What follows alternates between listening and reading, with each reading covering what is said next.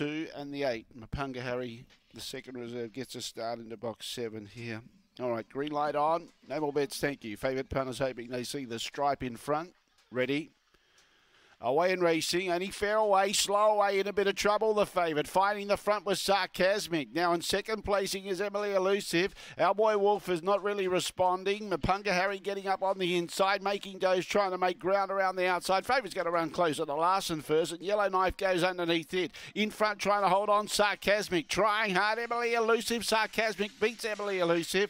Third there was Making Go. Well, the favourite got warm late, run fourth. Looked like it was going to run last around the bend. It beat a couple home. 3 or 4 lengths away was Mapunga Harry and Yellow Knife at the tail end of the field. And the run was pretty good, 22.72, 4182.